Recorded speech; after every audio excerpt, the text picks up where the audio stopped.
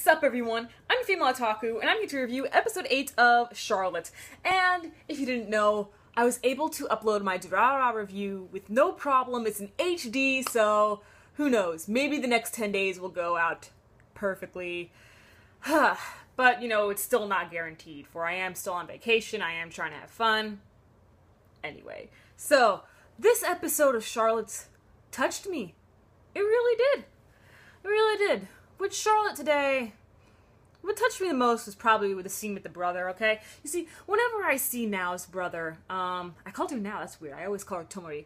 When I saw Tomori's brother, whenever I see him play and stuff, it always pains me to see that. I have to look away from the screen a little bit and stuff. It makes me very uncomfortable, and it's hard for an anime to make me feel uncomfortable and things like that, okay? It's hard for any show or movie to make me feel uncomfortable, alright? And so, seeing the lead singer of that band sing to him and stuff, and then he actually started to remember his sister, I was touched, but then I got even more touched. Like, I couldn't believe was when our main character, he started tearing up.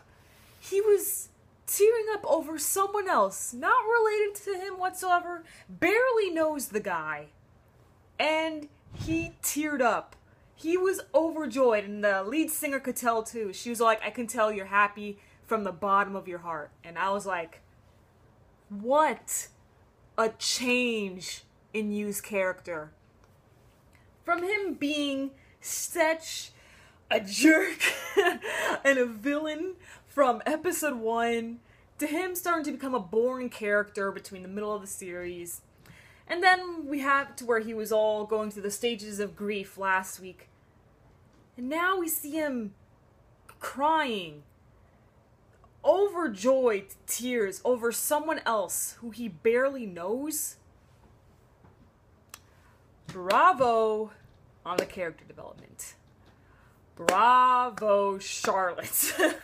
Very good. I'm so happy what they did with Yu's character. And I can't wait to see how his little date with Tomori goes next week. Now, I want to talk about Tomori for a little bit. I've talked about this before, her attitude towards certain things. Tomori's personality is very strange. She kind of flip-flops all over the place, really. At times, she'll be really cute. At times, she'll be like, you're such a turn-off, oh my gosh. And other times, she'll just treat things like nothing. It's hard to explain. You see, with two things today, with today's episode, we have the lead singer of the band, alright? And Yu calls Tomori up and is all like, hey, you got the lead singer, you want to meet her? Because, you know, same thing happened with Yusuden and his little sister, okay? And, you know, his little sister was overjoyed seeing Yusuden. So he thought, you know, the same thing would happen with Tomori. But Tomori was all like, I just listen to their music, buy their CDs, that's it. She doesn't really care about the people behind the voice, so it was like, okay. But then when it came to her brother, strange, really. It really is. He suggested of bringing the singer over to meet Tomori's brother. And Tomori was just so like, well, it's not a 0% chance, but you can try. She has this attitude towards certain situations, like I said, where she treats it like it's no big deal, it's nothing, it doesn't matter. I want to get to know Tomori a little more, okay? Because her personality is just all over the place, alright? I think we need a good Tomori episode. Besides, I still want an explanation on why those girls beat her up a couple episodes back, okay? I still want an explanation. Alright, that's all I have to say for today's episode of Charlotte.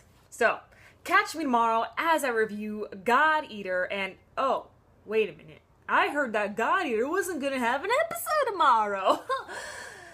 Bravo, Ufotable. Anyway, instead catch me tomorrow as I review Gangsta. Hopefully. Depends how busy I am. I'm your Female Otaku. Sayonara.